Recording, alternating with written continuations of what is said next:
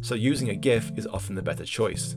GIFs are limited in the amount of colours they can use, from just 2 all the way up to 256. Less colours means a smaller file size.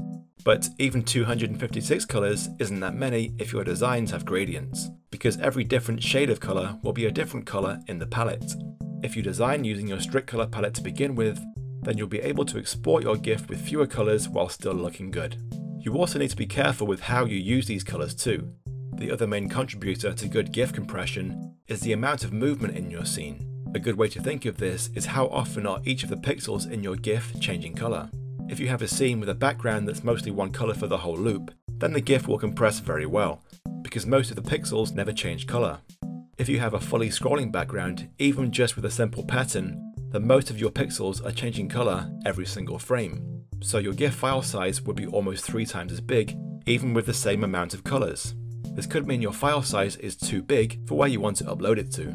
Instead, when adding scrolling background details like trees, try to make sure there are still large areas that don't change colour very often. Then your file size won't increase too much. This is also something that's important to consider for videos too, as fast-moving detailed patterns often result in blurry video compression. Try to keep things simple.